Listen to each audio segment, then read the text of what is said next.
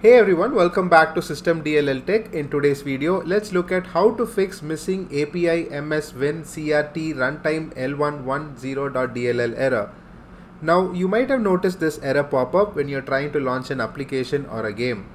But don't worry, there are three simple methods which I'm going to discuss in this video which will help you fix this issue and get the application running in no time. In case the DLL file is missing, deleted or corrupted on your Windows PC, then the solution would be to manually download the missing DLL files and place them on the appropriate folders. Now to do this, open your browser, go to this link,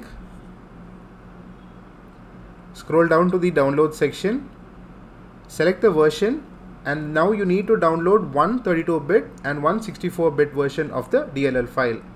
Click on download.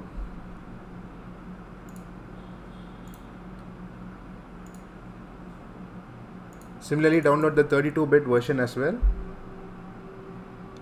Now once that is done, you need to extract the contents of the zip file.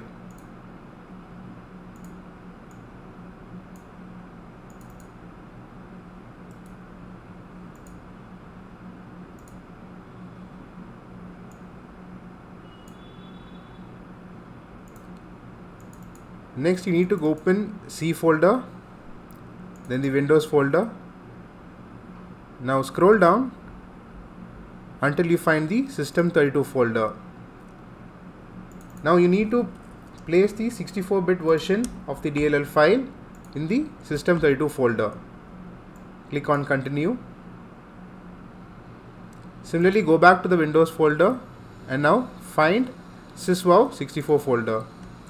Now copy the 32-bit DLL file and paste it in this folder.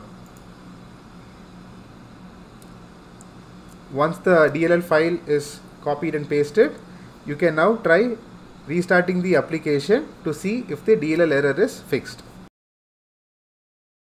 For the next method, you need to install or repair Visual Studio 2015 package.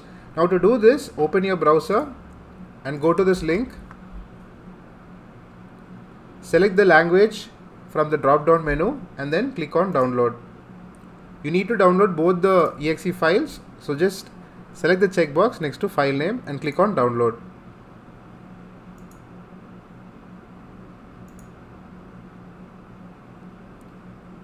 Once the files are downloaded, you need to install each of these exe files separately.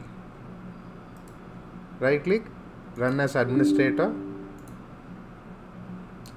accept terms and conditions and select install. Similarly, open the next exe file as well and install it. Once it is done, now click on close and try running the application again to see if the DLL error is getting fixed.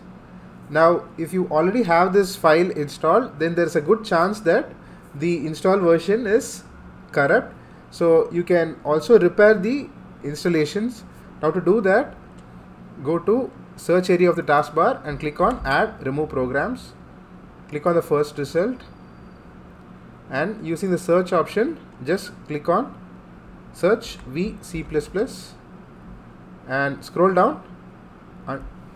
Once you find the installed version or the 2015 version, click on these three dots next to it and click on modify. Here you will have the option to repair, so you can just select repair and repeat the process for the other installation as well. So once all that is done, you can now try launching the application again to see if the DLL error is fixed. If none of the previous methods work, you can try running Windows Update to see if that fixes the missing DLL error. Now to update Windows OS, click on the search area of the taskbar and type settings. Click on the first result, click on Windows Update and then click on this check for updates. This will take a while and it will find out if there are any updates available for your Windows OS. In my PC, there are no updates available. However, in your PC, if there are any updates available, Windows will automatically install them and once installation is complete, you need to restart your PC and then try running the application again to see if the missing DLL error is getting fixed.